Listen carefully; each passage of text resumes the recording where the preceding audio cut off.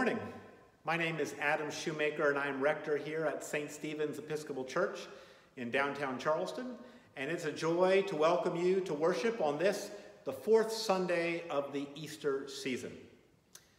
Next weekend, May the 1st, will be the electing convention to elect our diocese's next bishop.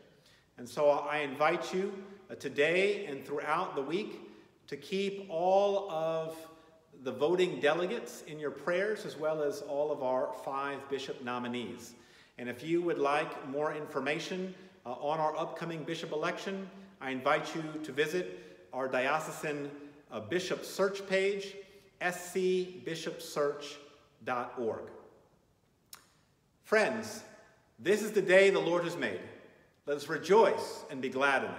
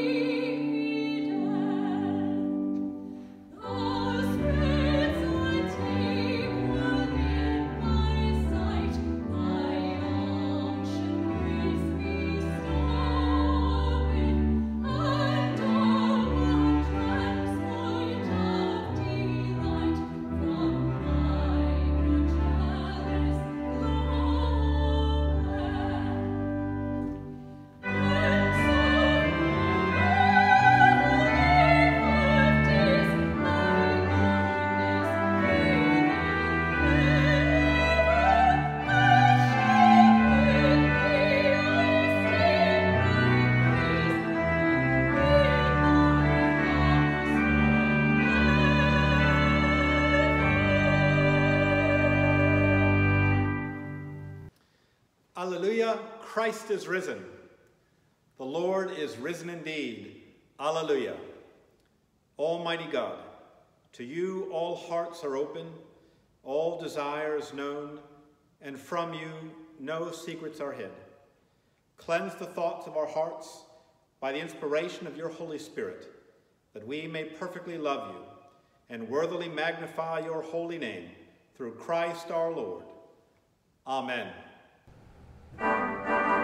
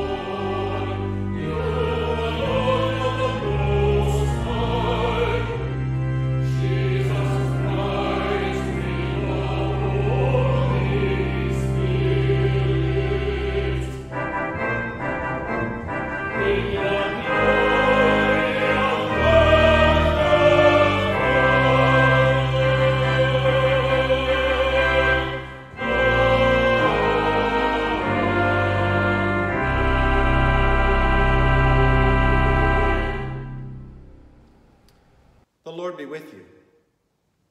Let us pray.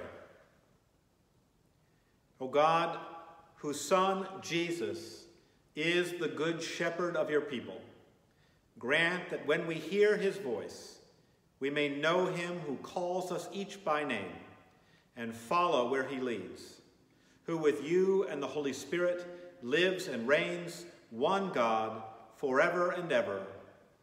Amen. The first lesson comes from Acts. Peter addressed the people, "You Israelites, why do you wonder at this, or why do you stare at us, as though by our own power or piety we had made him walk? The God of Abraham, the God of Isaac, and the God of Jacob, the God of our ancestors, has glorified his servant Jesus, whom you handed over and rejected in the presence of Pilate, though he had decided to release him. But you rejected the holy and righteous one and asked to have a murderer given to you, and you killed the author of life, whom God raised from the dead. To this we are witnesses. And by faith in his name itself has made this man strong, whom you see and know. And the faith that is through Jesus has given him this perfect health in the presence of all of you. And now, friends, I know that you acted in ignorance, as did also your rulers. In this way, God fulfilled what he had foretold through all the prophets, that his Messiah would suffer. Repent, therefore, and turn to God, so that your sins may be wiped out." The word of the Lord. Thanks be to God. The Lord is my shepherd, I shall not be in want. He makes me lie down in green pastures, and leads me beside still waters. He revives my soul, and guides me along right pathways for his name's sake. Though I walk through the valley of the shadow of death, I shall fear no evil, for you are with me. Your rod and staff, they comfort me. You spread a table before me in the presence of those who trouble me. You have anointed my head with oil, and my cup is running over. Surely your goodness and mercy shall follow me all the days of my life, and I will dwell in the house of the Lord forever. The second reading comes from the first letter of John. We know love by this, that he laid down his life for us, and we ought to lay down our lives for one another. How does God's love abide in anyone who has the world's goods and sees a brother or sister in need and yet refuses help? Little children, let us love, not in word or speech, but in truth and action. And by this we will know that we are from the truth, and will reassure our hearts before him. Whenever our hearts condemn us, for God is greater than our hearts, and he knows everything. Beloved, if our hearts do not condemn us, we have boldness before God, and we receive from him whatever we ask, because we obey his commandments and do what pleases him. And this is his commandment, that we should believe in the name of his Son, Jesus Christ, and love one another. Just as he has commanded us, all who obey his commandments abide in him, and he abides in us. And by this we know that he abides in us by the Spirit that he has given us. The word of the Lord. Thanks be to God. The Holy Gospel of our Lord Jesus Christ, according to John. Glory to you, Lord Christ. Jesus said, I am the good shepherd. The good shepherd lays down his life for the sheep. The hired hand who is not the shepherd and does not own the sheep sees the wolf coming and leaves the sheep and runs away. The wolf snatches them and scatters them. The hired hand runs away because a hired hand does not care for the sheep. I am the good shepherd. I know my own, and my own know me, just as the Father knows me, and I know the Father. And I lay down my life for the sheep. I have other sheep that do not belong to this fold. I must bring them also, and they will listen to my voice. So there will be one flock, one shepherd.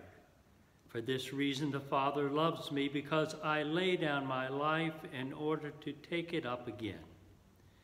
No one takes it from me, but I lay it down on my own accord. I have power to lay it down, and I have power to take it up again. I have received this commandment from my Father. The Gospel of the Lord. Praise to you, Lord Christ. In the name of God, Creator, Redeemer, and Sustainer. Amen. Jesus said to his disciples, I am the good shepherd, and I lay down my life for the sheep. I have other sheep that do not belong to this fold. They will listen to my voice, so there will be one flock, one shepherd. Jesus said, I am the good shepherd. What beautiful imagery we have in our scriptures today. Our psalm is one that many of you may know by heart. The Lord is my shepherd, I shall not want. I know that those words have been a comfort to me, and I'm sure to many of you, as you've walked in that valley of darkness. And our gospel reading today is also greatly comforting. It is Jesus's discourse on the Good Shepherd. The assurance once again that yes, the Lord is our shepherd, the one who gathers us together, the one who is willing to lay down his life for us, willing to give everything for his sheep. And we hear the Good Shepherd has other sheep, sheep that are not of our fold. Does that surprise you this morning to hear Jesus say to a group of his fellow Jews that he has other sheep who know his voice? Think about this for a moment. In a tribal culture, one that had the strictest divides between in-groups and out-groups, Jesus says to a group of fellow Jews, y'all ain't all. Whatever boundaries that you think exist between you and other ethnic groups, say, well, that doesn't matter one bit when it comes to the Good Shepherd. He has other sheep in different sheepfolds. In his heart, the Good Shepherd has one flock. And I love that this passage comes in the midst of John's gospel. This is because John, perhaps more than the other gospels, reflects the painful history of the schism that occurred between the earliest Jewish followers of Jesus and those Jews who chose to remain in the synagogues, practicing their traditional faith. After all, the earliest followers of Jesus were indeed Jews, and they claimed a full Jewish identity while also following the teachings of Jesus and proclaiming the resurrection. The split that happened between these two groups that had a lot in common, a lot of similarities. The early Jewish Christians, and then the main body of the Jewish congregations, this split was a deeply painful and protracted process. It ripped apart families, it divided friends, it led to serious trauma and lasting pain. I know that folks in the Episcopal Church in South Carolina understand schism, and so can understand perhaps a bit of the pain that is running like an undercurrent through the Gospel of John.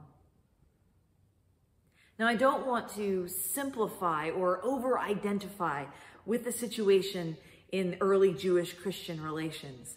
There is a lot of complexity there, and there is a definite lack of saintliness among Christians in terms of how that relationship plays out in scripture and tradition and history. But I do think that it is interesting that for these early Jewish Christians who are having this experience of schism, of painful rejection and loss and trauma and strife, they felt it was important to preserve and record these words of Jesus in their gospel.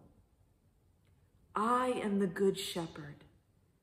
I have sheep that are not of this fold.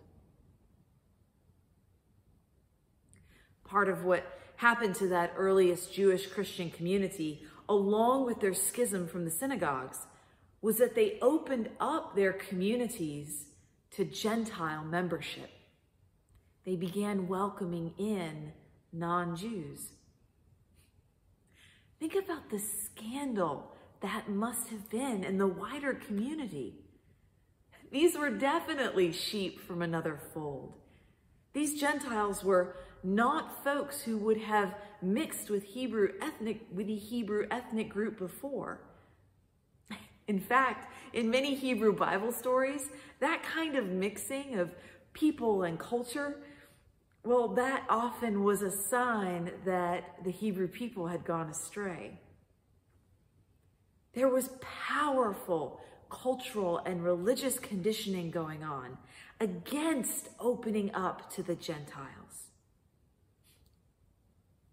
But these early Jewish Christians did it anyway.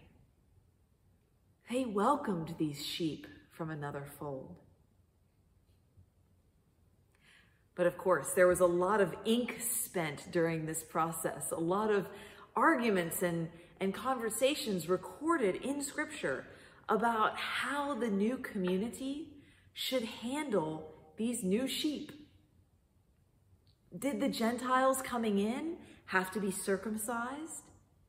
Did they have to keep Jewish dietary law? And if these Gentile Christians didn't have to do these things, what about the Jewish Christians? What should they do about their customs now that their in-group, was no longer homogeneous? These debates over dietary law and circumcision, they may sound strange to us now, but they were major sources of theological conflict at the time. They were of the same importance as some of our debates as a church in recent memory. Should women be ordained? Should LGBTQ folks be part of the full life of the church? What does it mean that parishes are still so often self-segregated along racial lines? I think all of these wonderings and all of these questions we keep debating, I think it all really boils down to a basic fear. On the one hand, we want to follow Jesus. We want to do better and be better and extend welcome and be one. And we are afraid that it means we will have to change in the process. And change is hard for everybody, for every person and for every institution. Even the most positive change you could imagine, like the addition of a planned for and prayed for child to a family, that can be really stressful. And if that kind of positive change is stressful, how much more stressful is it to expand our circles to include folks who are different to us in some substantial or significant way? We now have to question our assumptions, our presuppositions, our histories, our customs. Suddenly, the things that we took for granted are open for questioning, are open for interpretation from folks who are different from us and who might draw different conclusions. They might start asking that we do things differently, that we shift to accommodate them. And that may well be uncomfortable, or maybe even painful, or maybe just really scary.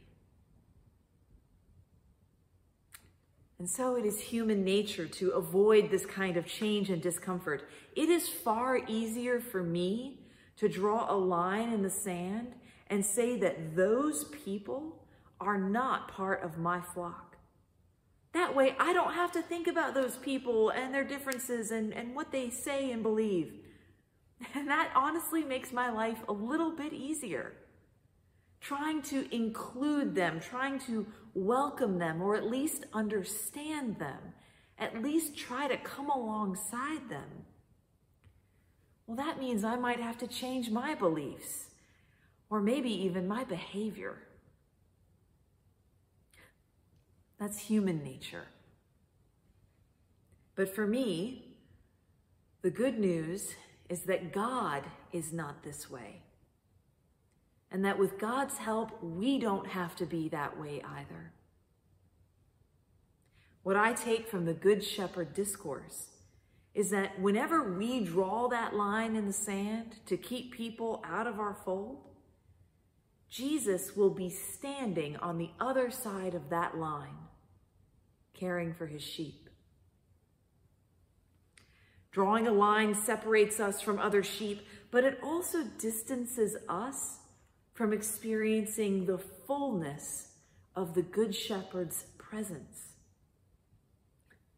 Drawing those lines based on categories of gender or ethnicity or race or sexual or gender identity or political affiliation or any other identifier, well, that impoverishes us all. That cuts us off from God's beloved sheep in other sheepfolds. Because the truth is, those who have been rejected by the institutional church or other groups of people, well, they might have been cast out by the sheep, but they will never be abandoned by the Good Shepherd. Folks who have been rejected from their families or from their friends, well, they have been shunned by the sheep, but they are cherished by the Good Shepherd. Now, yes, there is a reality that sometimes in the institutional church or in other groups, we might have to draw a line in the sand for safety or for healthy boundaries in situations with individuals. I'm thinking of those cases where someone is violent or could be a danger to the other sheep in the fold. But friends, we should draw those lines only rarely and with deep grief. And we should never make the mistake in thinking that even if we have to draw a necessary line, that means the Good Shepherd doesn't love that other person deeply. No sheep is disposable in the Good Shepherd's eyes. No sheep will be abandoned to the valley of darkness. No sheep will be forsaken forever. Whatever fold you are from, you are beloved by the Good Shepherd. Know that he wants to lead you into green pastures and by still waters and through the valley of the shadow of death. and know too that the Good Shepherd wants, more than anything else, to dwell with you and with all his sheep in the house of the Lord forever. Amen.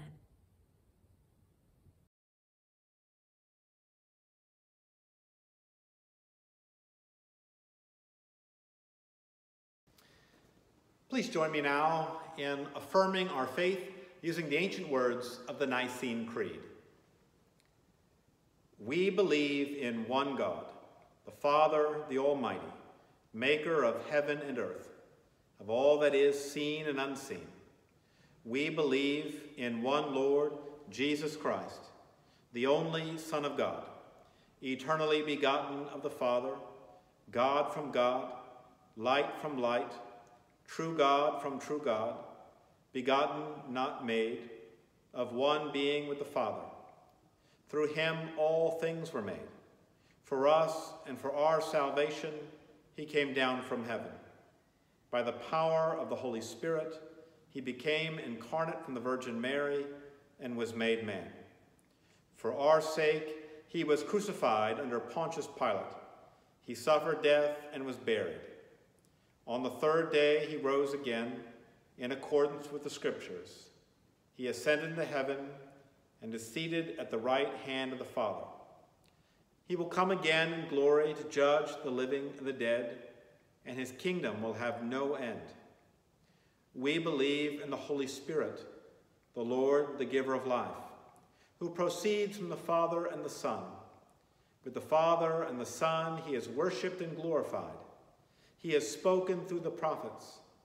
We believe in one holy, Catholic, and apostolic church. We acknowledge one baptism for the forgiveness of sins. We look for the resurrection of the dead and the life of the world to come. Amen. The prayers of the people. In this Easter season, we pray for the Church, including Bishop Curry and Bishop Parsley. We pray for St. Mark's in Charleston. In the spirit of reconciliation, mediation, and the way of love, we pray for St. Michael's in Charleston, whom we long to be together with in mission and purpose. We pray for the Diocesan Standing Committee and the diocesan staff. We pray also for our nominees to be our next diocesan bishop, the Reverend Jeffrey M. St. John Hoare, the Reverend Kevin Allen Johnson, the Reverend Canon Terrence Alexander Lee, the Venerable Calhoun Walpole, and the Reverend Canon Ruth M. Woodliff Stanley. We pray for the earth, the world, those in need, and all members of God's family, responding to each petition with the words, "Hear our prayer."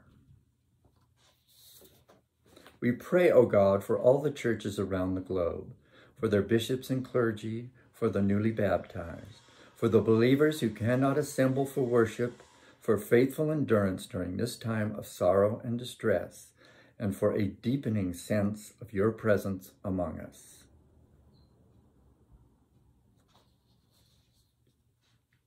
O God, you are temple in your mercy.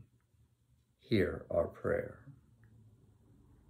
We pray, O God, for the well-being of creation, for the health of seas and rivers and lakes, for the Ashley and the Cooper, and for the will to care for your earth. O God, you are our rainbow of promise. In your mercy, hear our prayer. We pray, O God, for peace and justice in the world, for an end to war and international turmoil, for concord in our troubled society, for victims of racial injustice and gun violence, for the heads of states, legislatures, and civic leaders, that they may enact wide procedures to deal with the coronavirus. O God, you are our mighty fortress. In your mercy, hear our prayer. We pray, O God, for all who are facing the coronavirus, for all who mourn their dead, all who have contracted the virus, those who are quarantined or stranded away from home, those who have lost their employment, those who fear the present and the future. We pray for physicians, nurses, and home health aides, medical researchers, and the World Health Organization, filling the aching in our hearts with your merciful power. O God, you are our everlasting arms. In your mercy, hear our prayer. We pray, O God, for all in need, for those suffering for the faith, for those who are poor, hungry, and homeless, for those who are sick and those awaiting death, and for those we name before you here.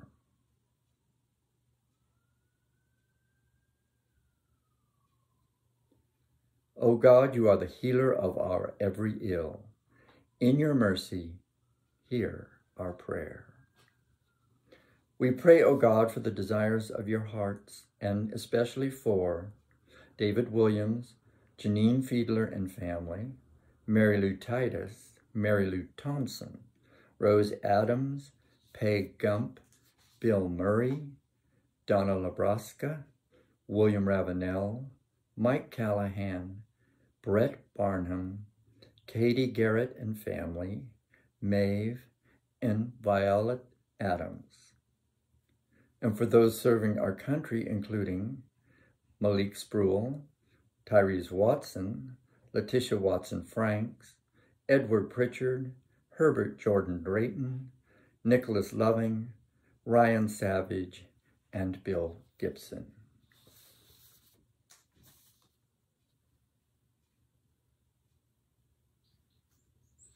Receive our thanks for all who died in the faith, especially remembering Adam Toledo and Dante Wright, as well as the victims of the mass shooting in Indianapolis. And bring us at the final resurrection into your everlasting life, where sorrows will be no more.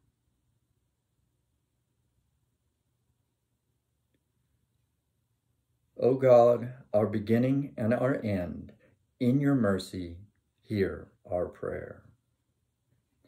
Into your gracious and mighty hands, O God, we commend all for whom we pray, trusting in your mercy through your Son, Jesus Christ, our Savior and Lord. Amen. And now the peace of the Lord be always with you.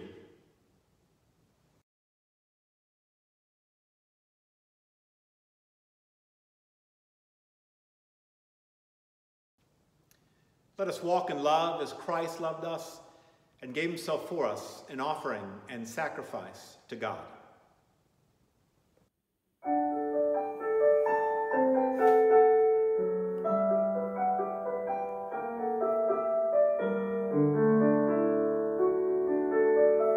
The Lord is my shepherd, I shall not want.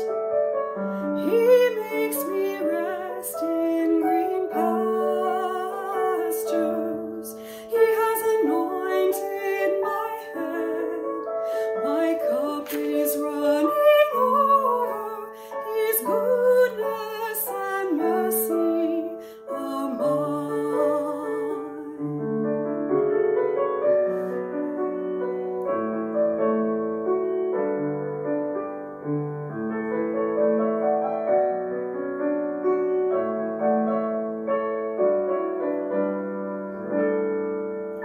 The Lord is my shepherd, I shall not want. He leads me beside the still water.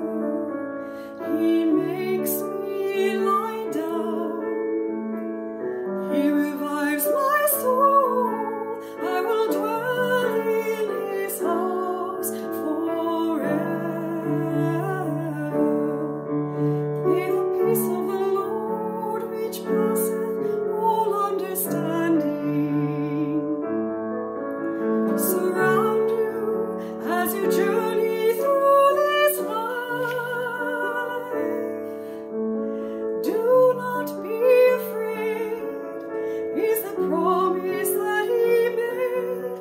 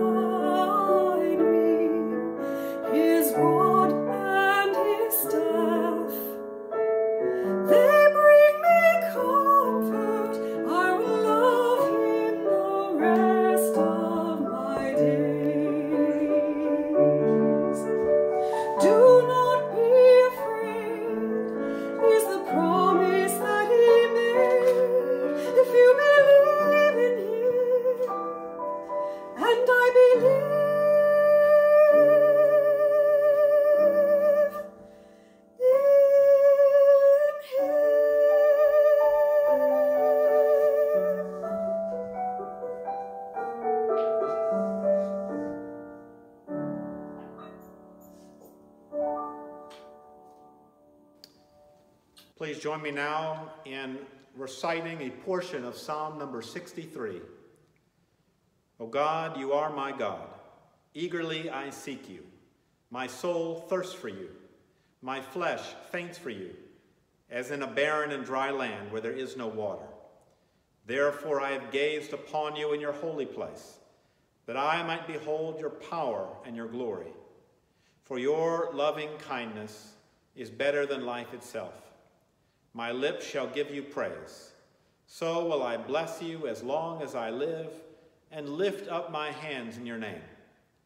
My soul is content, as with marrow and fatness, and my mouth praises you with joyful lips. When I remember you upon my bed, and meditate on you in the night watches, for you have been my helper, and under the shadow of your wings I will rejoice. My soul clings to you. Your right hand holds me fast.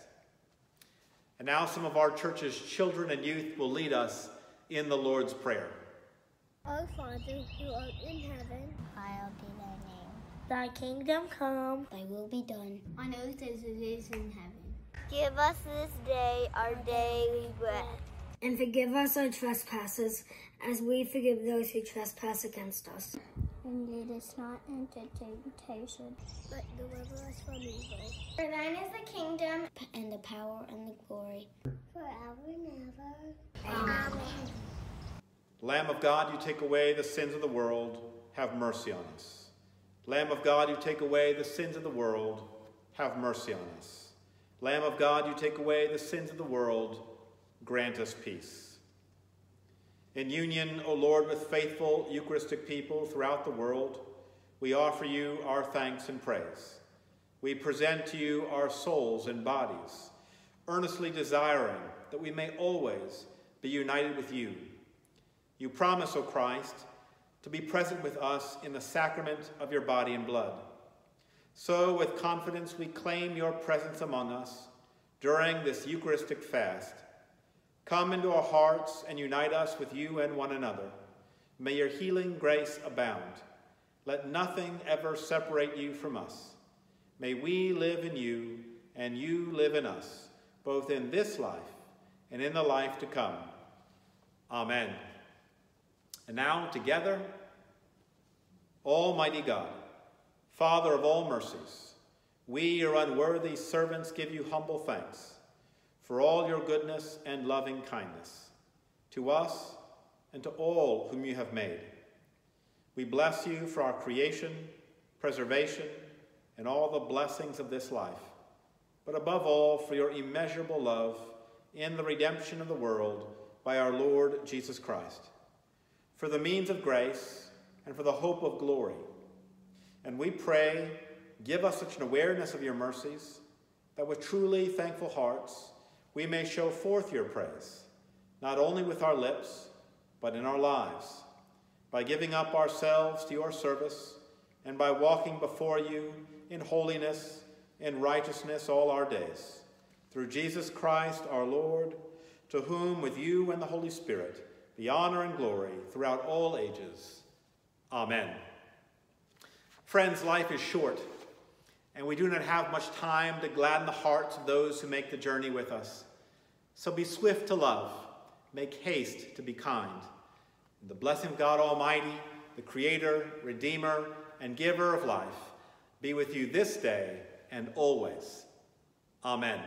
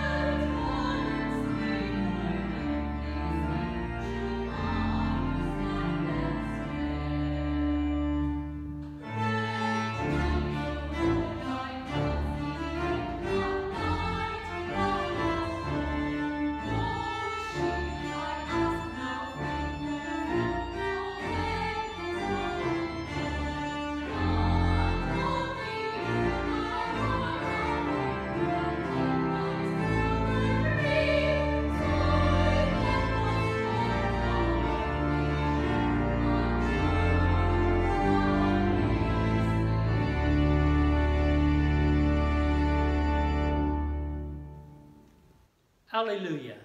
Let us go forth in the name of the risen Christ. Thanks be to God. Alleluia. Alleluia.